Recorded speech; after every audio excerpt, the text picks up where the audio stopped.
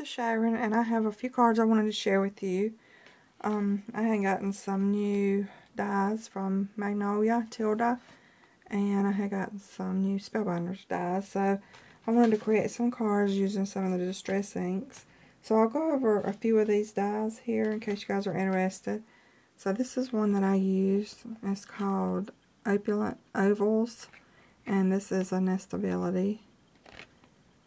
And I use this one right here for a topper on one of my cards, and this one's called Doily Lattice, and I purchased this at Hobby Lobby. I think it was $13. It looks like that right there. And then I have this one. It's called Victorian Bow, and really pretty. It makes this here, and this kind of looks like a Christmas ornament to me. And then I have one more. This one is Gold Labels 4. And so I used this one and this one, I think. So we'll go ahead and get started. So this one right here is just a card that sits like this. It's not an easel card or a crisscross card or anything like that. I just wanted to use something different so I could use one of my Spellbinder dies that I have at the bottom down here.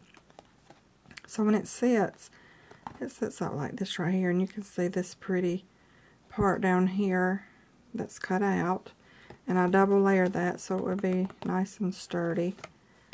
So the paper collection I use for all three of these are the Tales of You and Me by Prima.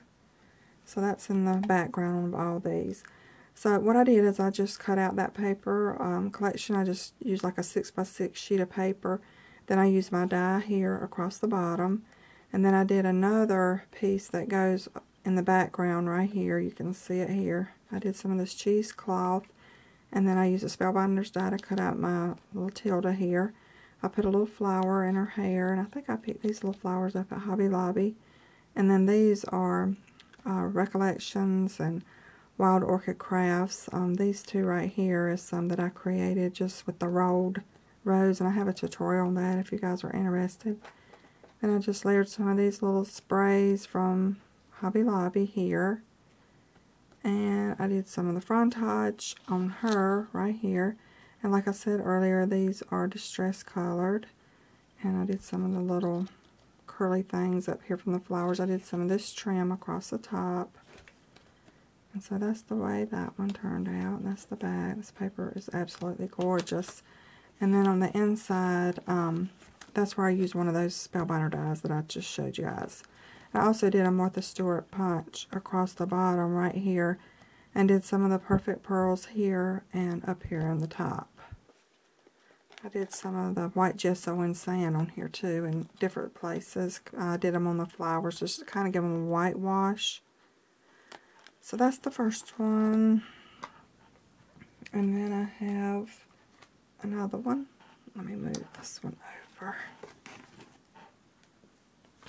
So this is the second one, and this is another one of the new Magnolias that I purchased, and I put a little flower in her hair, and I did some of the distress coloring on her, did some frontage around her, tied this little bow with my bow it all, and did a couple layers of lace in the back. This one I think came from Treasurer's Deluxe, and then this one is some I ordered on eBay. Just kind of layered that over the top of the other one. And then this is a new die that I have from Magnolia. It goes here, and I have it up here behind this bow right in here. And after that I made some little flowers with a die that I got from one of the volumes, the Magnolia books. So I did some of those there, put some stickles on them, and I used distress inks to color them. And this is a Magnolia doohickey die here. It's a bow, and I put a little piece of bling here.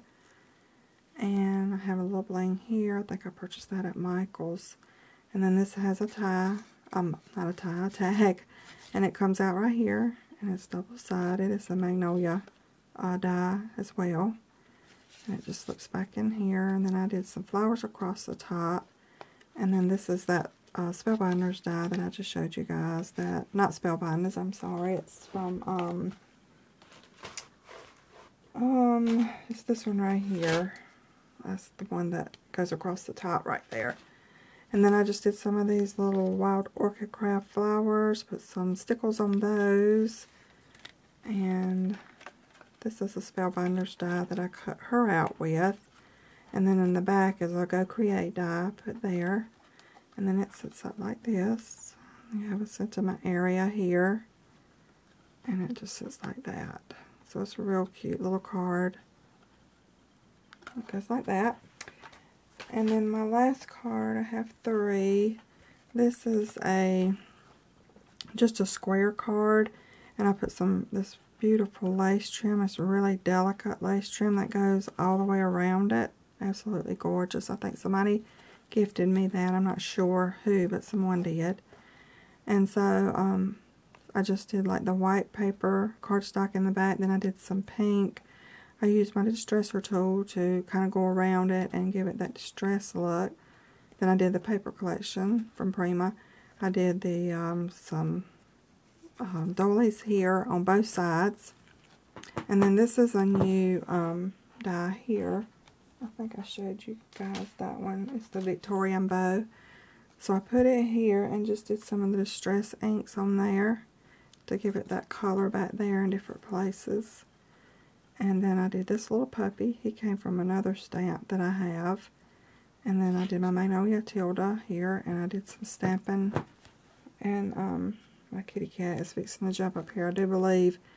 But I did some stamping back here in the back. It says love and kindness and wonderful. I'm not sure if you can really see that too good or not, but that's there. And then down here at the bottom, this is a Magnolia Tilda die here. I just layered some flowers on it and did some of these little things from the stems. And then I did some flowers over here. This is from the paper collection that I purchased at Hobby Lobby. Then I did a little bow here, some more flowers here, and all these came together except for this one in the back that's kind of sparkly right there. So that's that one. And let me move her out of the way because she has gotten up here and laid down. Hold on one second. She don't like me moving her. So she was fussing about that. But anyway, so this one sits like this when it's up.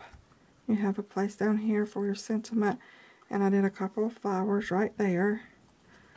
So that one is really pretty. I love that lace that goes around that one. And then here is the other ones. And these cards will be for sale. So if you guys are interested in them, you can just let me know.